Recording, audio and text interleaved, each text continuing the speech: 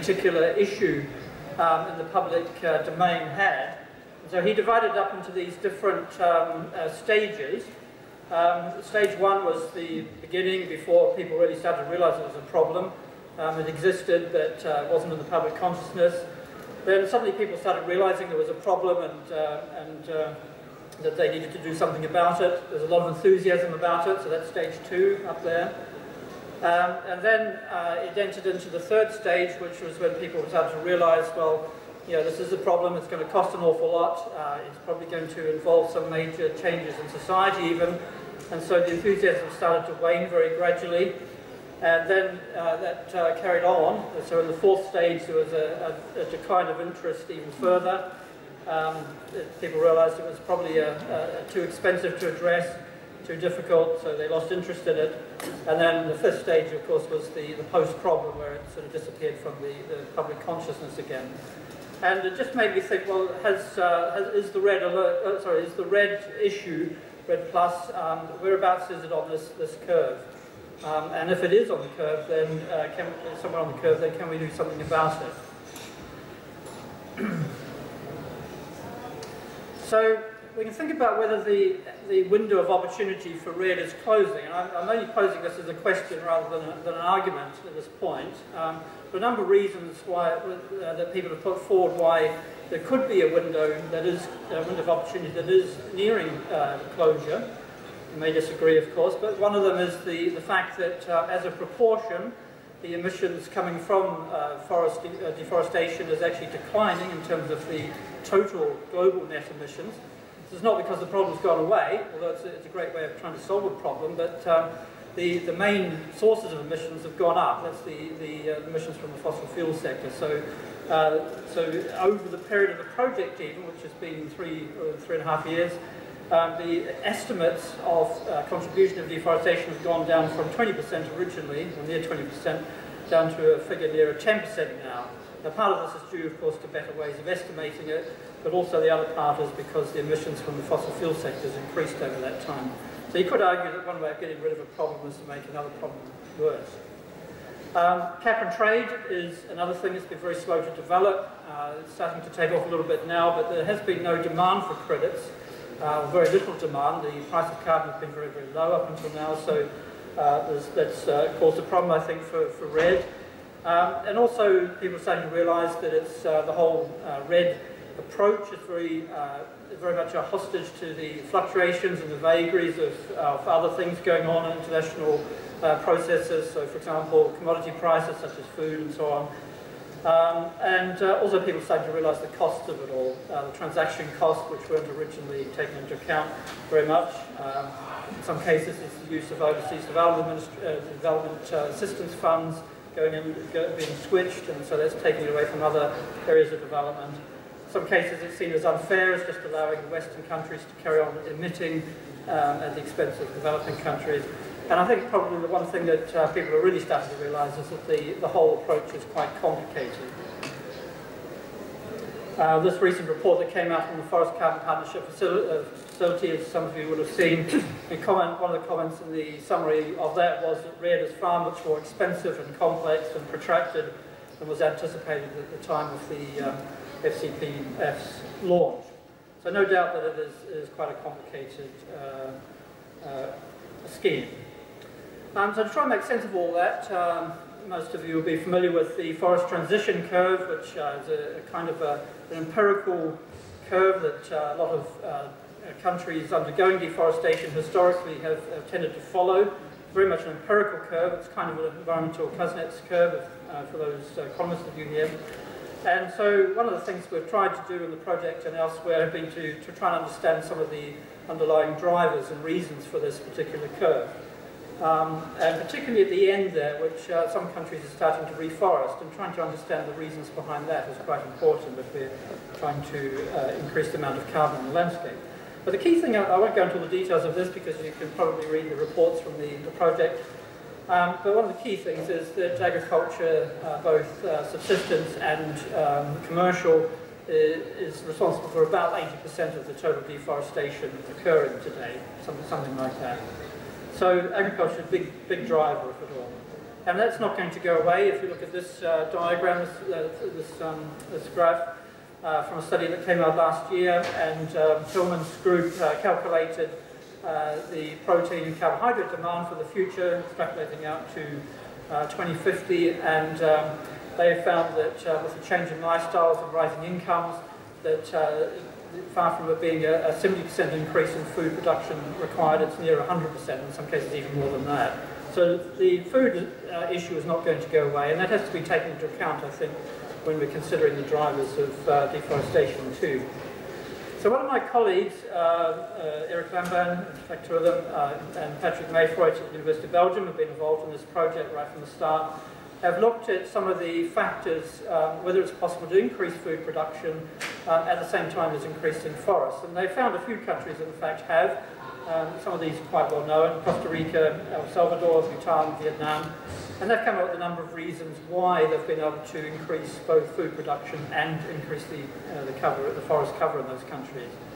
I won't go through them now because of the time, but essentially one of the key things coming out of this was that in fact some of that increase in forest production, forest cover, was actually coming from exportation of deforestation abroad. So they increased their importation of both food and timber products, and around about half of the increase in forest cover could actually be attributed to just exporting deforestation elsewhere.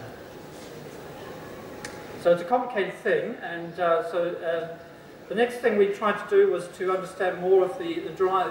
Well, having understood the drivers, we then tried to understand what instruments could be used and deployed to address some of these drivers. And one of my colleagues in the project, Joita Gupta from the University of Amsterdam, Free University of Amsterdam, catalogued a number of instruments that could be used against various drivers.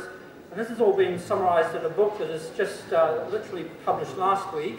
Unfortunately, we don't have any copies from the publishers yet, but there is a flyer at the back of the room, so if you're interested in purchasing this book at a 20% reduced price, then take one of those flyers home. But essentially, she tried to catalogue the instruments involved and to match these with particular drivers that we'd identified. So moving now from the kind of the global level, we then started to look in more detail at some of the dynamics going on at the forest-agriculture interface, where people were deforesting for various reasons, generally to earn a livelihood. And some of the economic modelling again showed that the system is very complex, that you can't really generalise from one situation to another, and that you really have to take each case and each country, each site within each country by itself and look at it on its own merits. And so some of the work going on within Peru that we had, for example, was using computable general equilibrium models, found that landowners benefited, whether they be present or absentee landowners. But in fact, a lot of the people there within a region, within a village, or within the local community would actually disbenefit from REDD because of the way in which the increased returns from land due to REDD payments would force up force down wages and increase rents on land. So it's quite a complex situation. I know this has been done in other places before, but there are winners and losers in all of this. So those who own land can generally benefit, but even then not always, whereas those who don't have land, of course, can suffer. So I think the key message out of all of this is that there are no general messages on the ground, I think, that can readily extrapolate from one area to the next, that each one has to be considered on its own merits. It depends on the balance of landowners, landless, the amount of labour available, external prices, the degree which the system is connected to the outside world, and so on. I think one of the things that we started to realise early on in the project then was that it's not a wholly economic story, as perhaps REDD has been, or at least the focus has been largely up until now. But what we then tried to investigate was how other factors, other influences on human decision making could actually be harnessed. And we started thinking about this framework, 4 Eyes framework, which some of you have probably heard of before. looking at or trying to categorize factors that actually influence people's decisions. And so we've talked about incentives, it's largely economic, although it doesn't have to be, but also things like information and identity, which means how people perceive themselves in their community, belonging, aspects or characteristics of pride and shame, the converse of that, and also the institutes and the trust, institutions and the trust that they might have in those institutions. And one of my colleagues at C4, Harry Panomo, was made an attempt at trying to develop a kind of an expression, I guess, if you like, for altruism, to look at things going beyond just the pure economics and to try and calculate or estimate the degree to which people might make decisions based on other factors, and so he came up with this equation here. It became, I think, apparent during over the length of the project that we really need to have to think of things in a systems way, particularly relating or realizing that it's a socio-ecological system we're dealing with people involved, biophysical processes going on, and social and economic processes as well. And so it's not just enough to consider only just the economics or just the biophysics, but to think of everything, and across the whole landscape as well, not just a forest focus, because given that the large driver or major driver of deforestation is agriculture itself, then of course we need to consider the drivers on that. And so we've tried to categorize here in this diagram that you can see the linkages between agriculture, between forests, between wetlands, and also between the communities. And there are flows of information between all of these, and flows of material as well, so carbon, nitrogen, and other things too. So if you press one of them down or try and manipulate one, then it's going to have some influence on the other. If you try to reduce deforestation, then it's just going to push agriculture somewhere else. So we have to think of all these linkages somehow. Intensification was one of the things we considered. So the idea here, it's been around for a long time, from Norman Borlaug back in the 60s or so, was the hypothesis is that if you increase or intensify agricultural production, then you relieve pressure on the forests, because you are producing more from a given piece of agricultural land. Unfortunately, it doesn't quite work like that. There's a lot of complexity involved, and essentially it hinges around whether the system is closed or open or linked to global markets. If it's a closed system, then yes, it can have an effect that if you increase production on one particular area, you're producing more food, people can consume that, and therefore there's less need to clear forests to do that. But however, if it's linked to the global system, often, particularly if you're dealing with an increase in commodities, then obviously if there's increased production in that particular area, that increases the profitability and therefore induces even more clearing. And then you've got things like people moving in and out of the system as well, which makes it even more complex. So it's not as simple as we think it is at first glance. So just to summarise then, in the last couple of slides, I just posed the question here, well, what has REDD achieved so far? And these are just my thoughts based on the experiences we've had with the project. You may think of others, or you may even disagree with some of them, but I think it has given us a much better idea of the drivers of deforestation. We understand, I think, more of the processes going on both at the global level and the local, realise that there are underlying drivers as well as proximate ones, very close to the scene of deforestation. I think we've made a lot of progress in the methodologies involved in measuring deforestation and greenhouse gas emissions and changes in carbon stocks, and Lou Vachot will be talking about some of that shortly. We've made progress on estimating baselines and reference levels, MRV, and getting better figures for emissions from tropical peatlands in particular. As I've been saying, I think we've realised that it's a landscape problem, not just a forest problem, that we need to consider all the other land uses and the linkages and trade-offs between them, and how to deal with these underlying drivers in these other sectors. I think we've started to realise too that it's not all economics.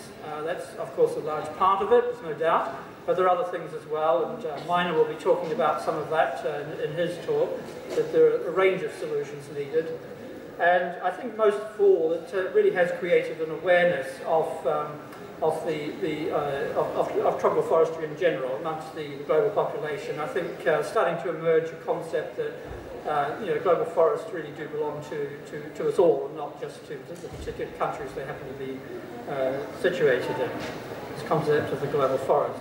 So lastly then, I just wonder whether it's possible, going back to that slide I had right at the beginning, where I talked about the forest transition, particularly that bit at the end where it's starting to come up again. Can we actually, at the global level, try and promote a global forest transition? And I've listed a number of items there, which I won't go into details about, but through the different classifications of forestry, the different types of trees, where trees are growing, can we actually start to increase the forest cover globally again? So we can look at things we can do to the natural forests themselves, natural regeneration, plantations, promoting agroforestry in the forest margins where there's agriculture going on at the moment, but we can perhaps get synergies between growing trees and agriculture there. And then can we also increase the intensification of agriculture as well to relieve the pressure on the forest? And then on the demand side, can we create a demand for carbon credits with better cap and trade systems, tighter caps, and therefore increase the price of carbon, which may provide a better incentive for people to invest in carbon. And then also changing people's perceptions and preferences for consumer products from the forest itself, but also from the agriculture that surrounds it. So buying food, for example, that only comes from sustainable sites.